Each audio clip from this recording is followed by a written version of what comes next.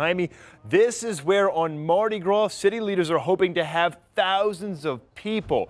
Now, in order to make that happen, city council members told me they are bringing in food trucks, live music, and more.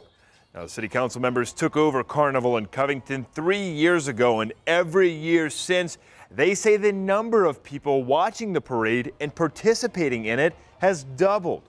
In fact, parade leaders are still looking for more people to join in the parade, so the parade is longer and draws more of a crowd. Now, this is the 60th year that the Lions Club parade will roll through Covington, so city leaders are trying to make Mardi Gras bigger and better than ever.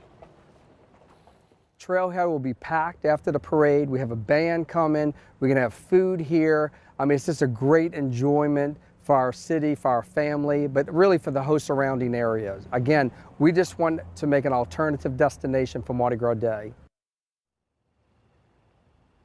And the parade route here in Covington on Mardi Gras is not changing. If you want more information on this Covington Mardi Gras or how to get involved, we have those details on our website. That's WDSU.com.